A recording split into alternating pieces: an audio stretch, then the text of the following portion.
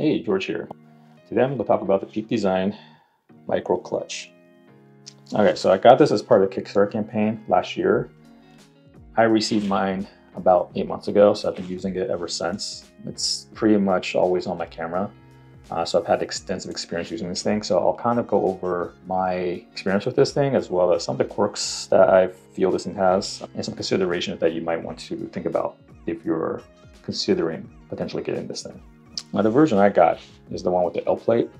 They do have two versions. One is I plate, so that's just a straight plate on the bottom instead of like this. The L plates are really meant for cameras that have a grip on them, right? Now, some cameras, for example, the X100V from Fujifilm, Ricoh GR3 or GR3X, those are a little bit, they don't have the grip, so the L plate one would be better for that.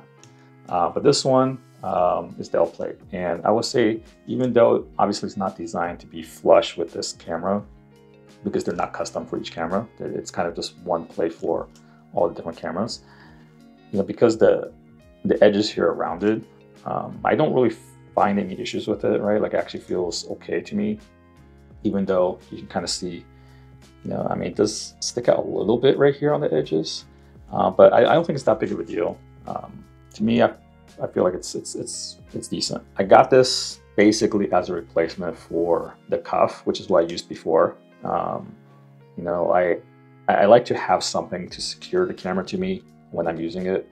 I just don't feel comfortable, handling camera with nothing attached.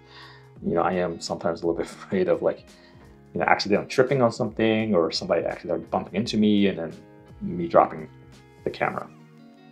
Now, the great thing about this, of course, if I put this in my bag, I don't need to take this off, right? It's just always there. And kind of the form factor, it's very non-obtrusive, in my opinion.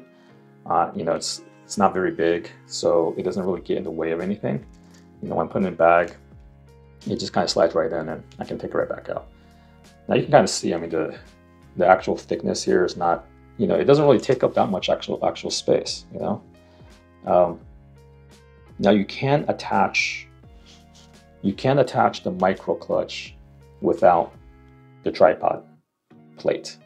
Okay, so you can have it with just this, but because I use the capture clip and I use tripods, I always just leave it on, right? Before I got the micro clutch, I would just have the regular Peak Design capture clip plate on here, just always on there, so that I can use it with the capture clip. I could put it onto a tripod. I could just easily move it around, and it doesn't take up that much space on the camera anyways, so I always just left it on.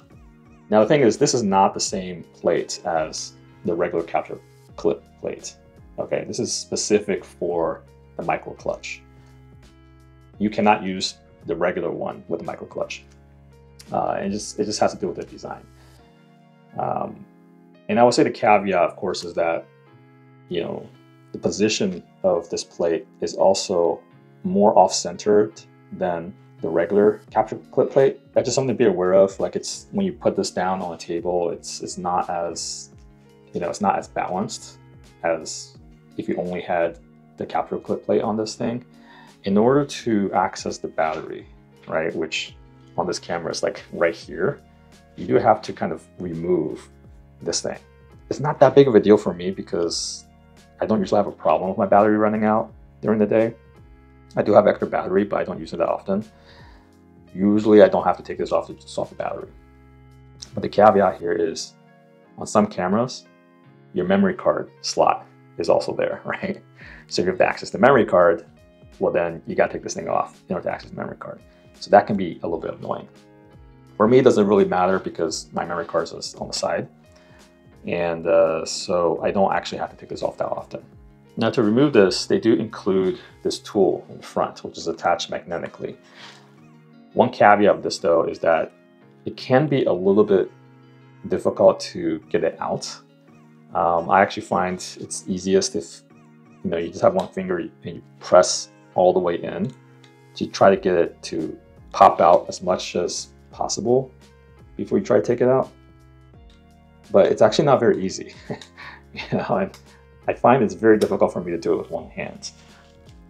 So that's kind of something to consider, is that if you do have to swap out your batteries a lot, it can be a little bit tedious to have to take this off all the time.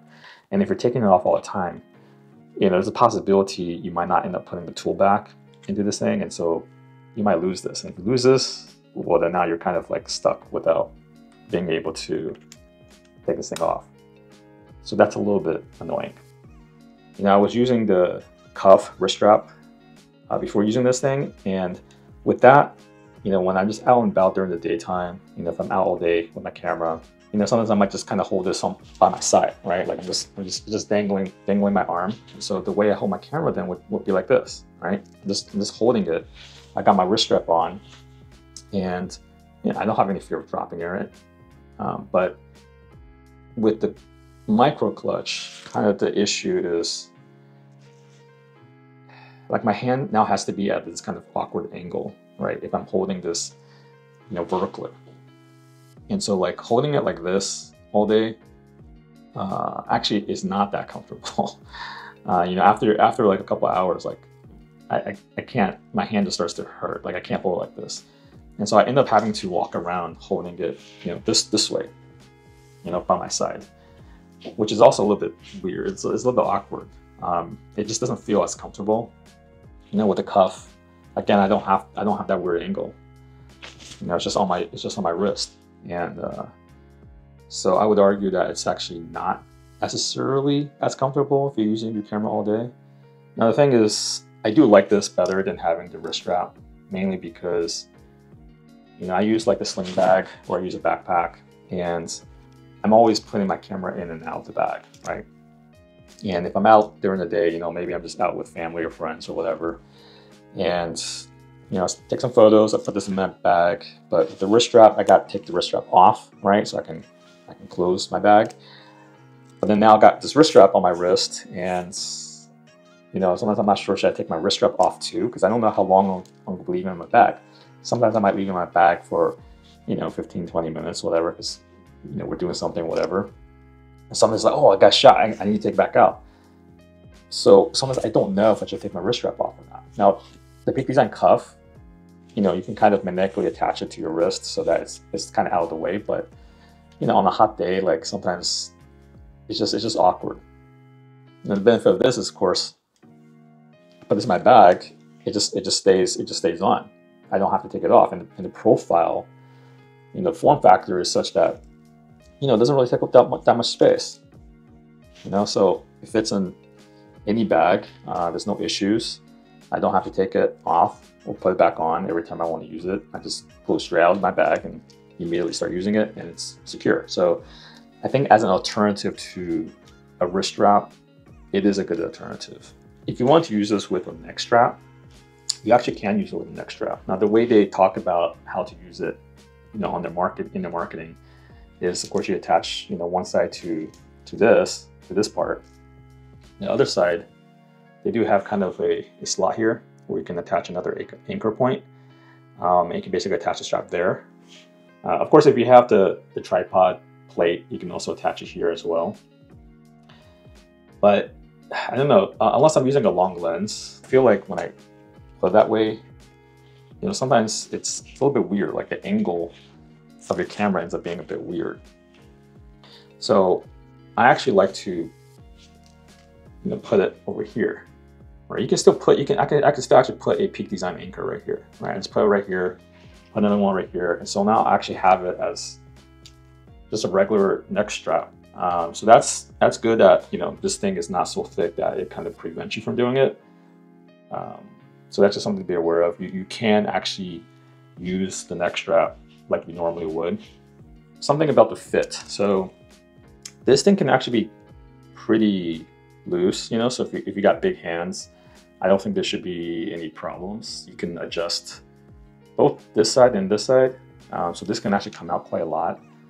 When I installed this thing initially, and I would say my hands are not huge, but they're not small either. They're medium size, I guess. But I find that I needed to get it to be a bit tight in order to feel secure. I didn't have it this tight before. I actually had it a little bit looser, but like, when it was looser, okay, yeah, maybe it felt more comfortable holding it this way, but it just didn't feel as secure. Like I felt like I can just easily lose my grip if it's too loose. So I actually made mine, you know, a little bit tighter so that it's harder for it to fall off, right? It's harder for it to slip off, which is why I want it, right? I want it to be secure, and it's not too tight for me.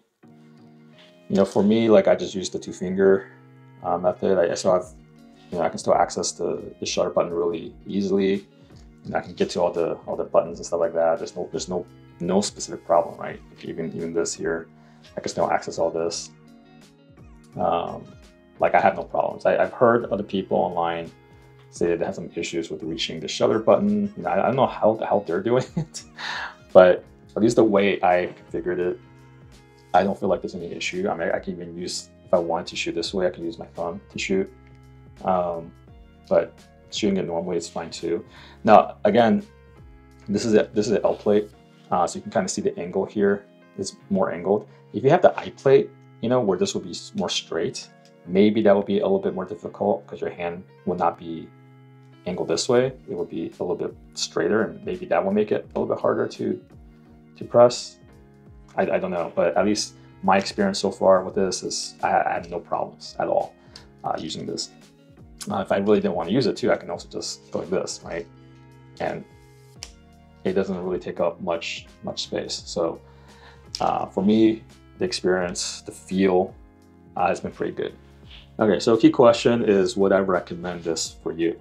Well, I think if you are a wrist strap type of user and you want to have a more secure feel, a tighter feel to your camera, then yes, I would highly recommend this. Main difference to me is that with this thing, it's as if you were seat belted into your camera.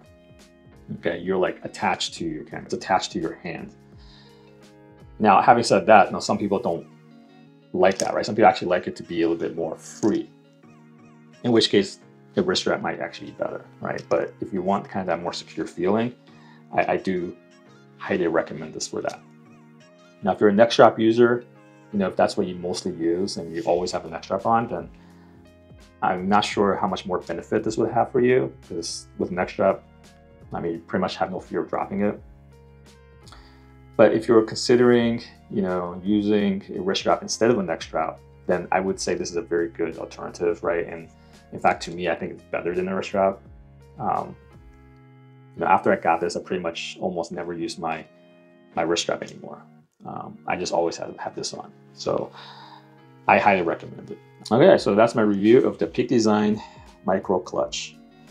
Now, if you found this video useful or interesting, then I would really appreciate it if you liked and subscribed.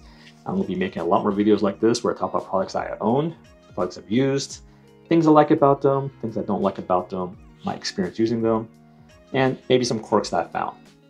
So if that's things that you're interested in, then stick around. Until next time, I'll see you later. Bye-bye.